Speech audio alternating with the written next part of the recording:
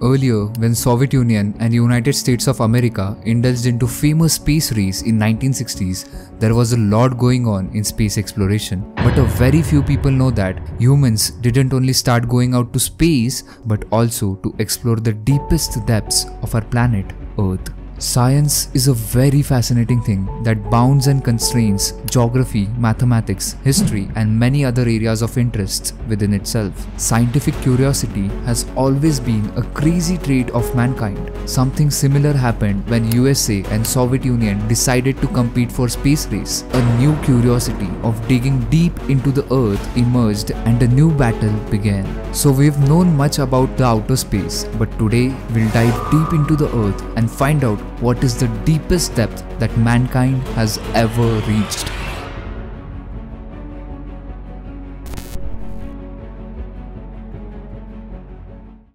Before understanding about what happened between USA and Soviet Union and how it is related to the deepest depth on the planet, we need to understand the distance between Earth's surface and the center of the Earth. As we all know, Earth is divided into 4 layers, that is crust, mantle, outer core and inner core.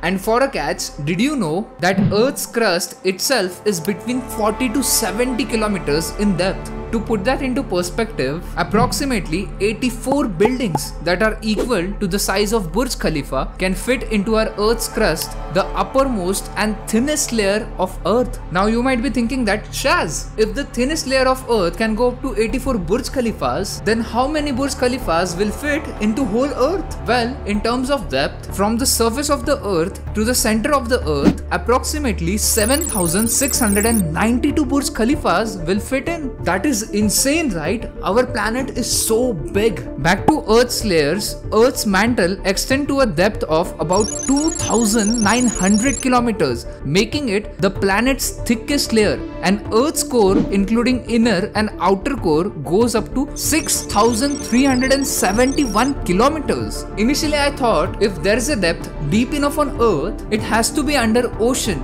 because oceanic depth is below sea level and ocean is so vast. So I started my research and came across a trench called as Mariana Trench. A trench basically means a deep narrow hole that is below the average surface. If you have seen the movie Meg to the Trench, this is what the trench precisely means. The Mariana Trench is located in the Western Pacific Ocean and east of the Mariana Islands. The trench stretches for over 2,500 kilometers and reaches incredible depths. Its deepest point, known as the Challenger Deep, is the lowest known point on Earth's seabed. It's a fascinating and mysterious place in the ocean that scientists have been studying for a long time. Challenger Deep, that is in the Mariana Trench, is approximately 36,070 feet deep. That is freaking 10.994 kilometers deep in the ocean. This might not sound much, but let me tell you that a total of 13 Burj Khalifas might fit into it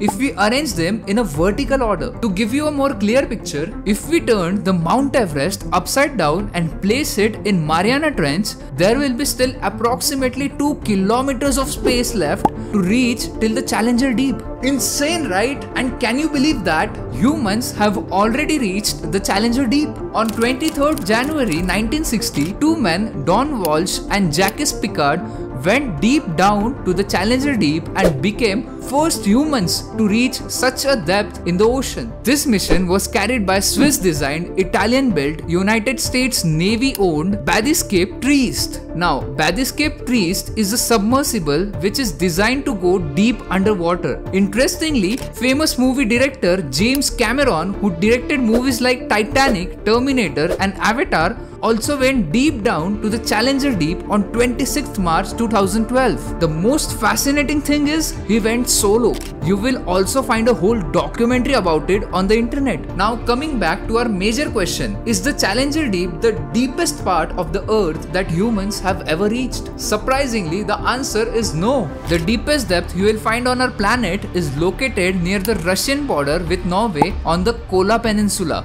It was a drilling project carried by Soviet Union known as the Kola Super Deep Borehole. The story behind it is extremely interesting. It started by an American project known as the Project Mohole. At first, in 1957, the American physical oceanographer Walter Munk stated that the goal behind Project Mohole was to obtain samples of the Mohorovičić discontinuity, which is the boundary between Earth's crust and mantle. According to National Academy of Sciences, if successful, the findings would provide invaluable information on the Earth's age, makeup, and internal processes. But in reality, Project Mohole was a response to a rumor that spread in United States during the famous space race. The rumor was Soviet Union will be trying to dig a super deep hole. Although the rumor came out to be true, as the Soviet Union started drilling a super deep hole on 24th May 1970. Both countries tried their best to reach as deep as possible near Earth's mantle, but America's Project Mohole failed in 1966 as the funding provided to it was stopped. America was only able to dig till a few hundred meters, whereas Soviet Union drilled 40,230 feet deep borehole, and it took 20 years to drill this hole in the Earth's surface. The Kola Super Deep borehole, if converted into kilometers, it becomes 12.2 kilometers deep, and that is deeper than the Challenger Deep. As I said earlier, that Earth's crust is somewhere between 40 to 70 kilometers deep, and digging a hole that is 12.2 kilometers deep makes it only 1/3 part of the Earth's crust. Still, this borehole was so deep that locals staying there started calling it the entrance to the hell. Although no human can go inside it as its diameter is only 9 inches. Now, if the Kola Super Deep borehole was so successful in drilling 12.2 kilometers deep, then why did they stop drilling it? The drilling stopped due to increasing temperature. Scientists were only ready to face temperature till 100 degrees Celsius. More temperature than that would have caused issues. This project was also able to find 24 microscopic species fossils 6 kilometers below the surface that happens to be 2 billion years old. The most fascinating thing to me is it took 20 years for humans to dig 12.2 kilometers deep borehole, whereas in only 26 years we humans were able to escape the solar system.